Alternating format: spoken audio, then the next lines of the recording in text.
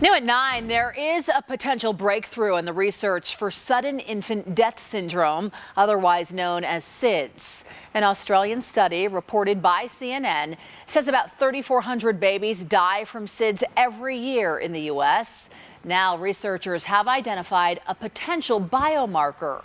SIDS usually happens when a child is sleeping. Now, experts believe a certain enzyme which helps control breathing and the part that helps wake them up may be a factor. It's been a blessing for parents, being one of them, a SIDS parent. It's a tragic thing to have happen in your family, and you just always have that fear that it might happen to another one of your kids. And, knowing that it's biological is, kind of helpful for parents. The authors of the study say more research is needed to determine whether testing this enzyme might identify and even prevent future SIDS cases. The study has been published in the eBiomedical Journal.